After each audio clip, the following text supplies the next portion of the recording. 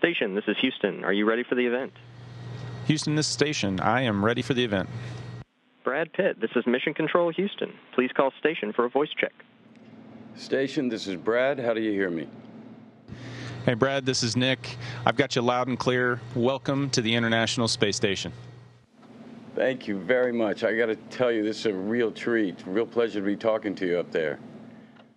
Hey, likewise, a treat for us. Actually, we got a chance to sneak preview the movie a few weeks back, and just want to start off by saying thank you for what you're doing to contribute to the mission of awareness and to set that, light that fire in the imaginations of the next generation of explorers. Thank you, Nick. Thank you very much. One of the things we were playing with in the film, which we really didn't get to, was this idea of 3D printing.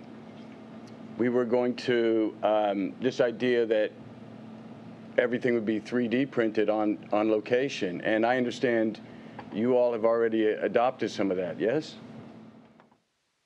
Yeah, absolutely. We've had several experiments up here. So some of the experiments we're doing here are technology demonstrations to prove out a concept that we hope to apply as we go back to the moon and as part of the Artemis program.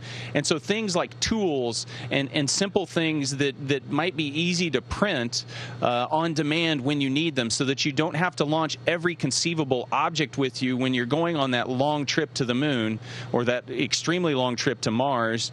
You can just take some stock with you, some feedstock, and then just throw that in the printer and then print out what you need. So we've done those things, and we continue to experiment with those.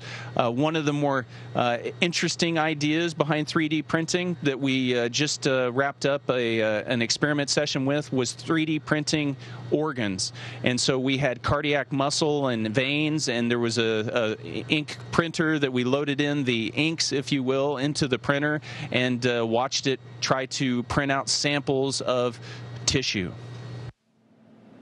It's just incredible to think what the future is going to bring.